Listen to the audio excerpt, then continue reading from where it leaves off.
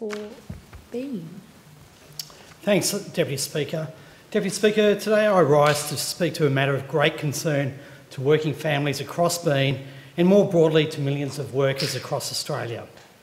Before entering this House, I worked as the Director of Professionals Australia, advocating and representing science and engineering workers for more than a decade.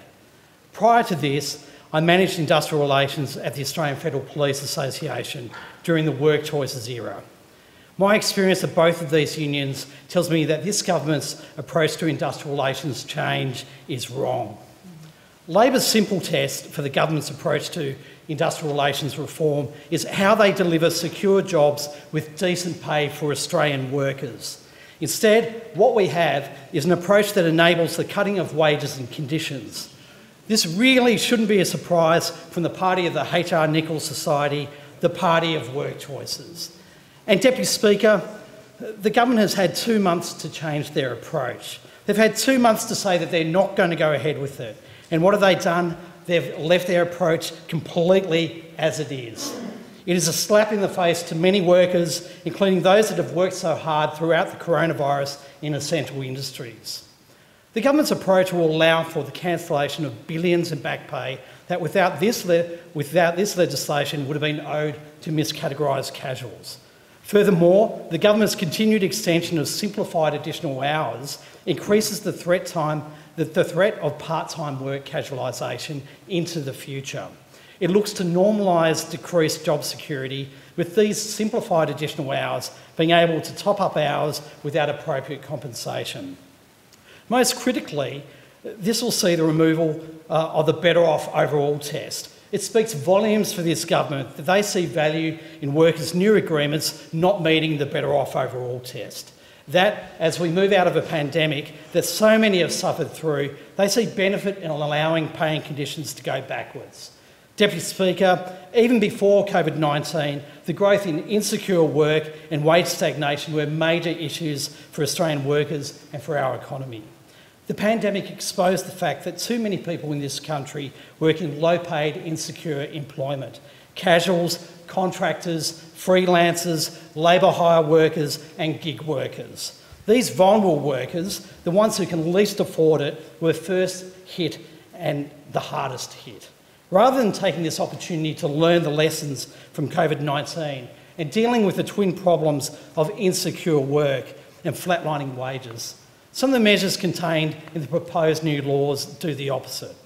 If passed by Parliament, this would give business a green light to cut wages and conditions by allowing agreements to cut penalty rates, shift allowances and other entitlements. This approach is the answer from the Liberal National Government to the problem of insecure and low-paid work. This is the thank you to the workers who got us through the pandemic. Cleaners, supermarket workers, truck drivers, childcare workers, aged care staff and many other essential workers on the front line put themselves at risk to keep the economy going and Australians safe. But under the proposed new laws, they could actually end up taking a pay cut. When the government facilitated cuts to penalty rates for retail, fast food, pharmacy and hospitality workers, it failed to deliver a single extra job. But now we're expected to believe that cutting more penalty rates, cutting overtime, cutting shift loading, cutting allowances will create jobs. Australian workers know they cannot trust a Liberal National Government with their wages and conditions. We've seen it before. It's what they always do. It's what they're doing now. Cuts to paying conditions are bad for workers and bad for the economy. For Australia to recover from the recession, we need people with money and the confidence to spend. Deputy Speaker, in decades past, Australian Labor governments have taken global upheavals as a chance to reset and recalibrate the national direction. Prime Ministers Chifley, Hawke, Keating and Rudd chose to reform elements of the nation for the better.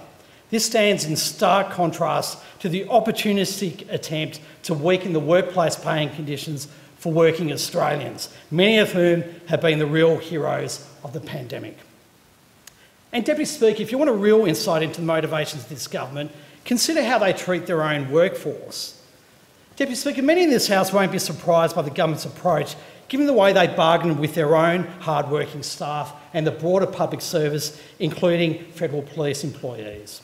Deputy Speaker, way back at the end of 2019, our staff sat down with the Department of Finance to start the bargaining process for their new enterprise agreement. Despite a bargaining policy that limited any real bargaining, staff across all sides did their best to find improvements until bargaining was suspended due to the pandemic. This suspension was agreed to by all staff around the table, and I'd like to thank the staff of MPs and senators right across the country who worked hard to support their communities during the pandemic.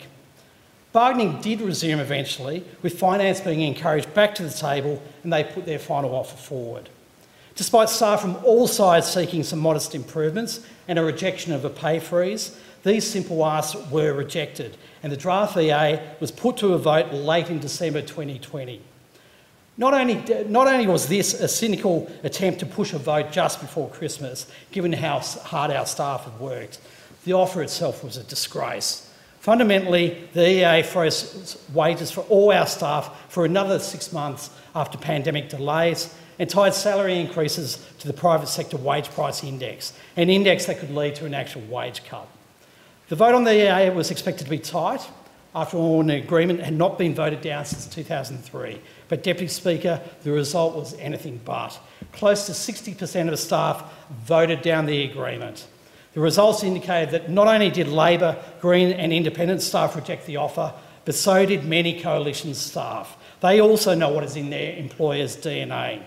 Frankly, the offer was an insult to the hard work our staff do across every office, and I call on the government to take note of this result and return to the table with a better offer.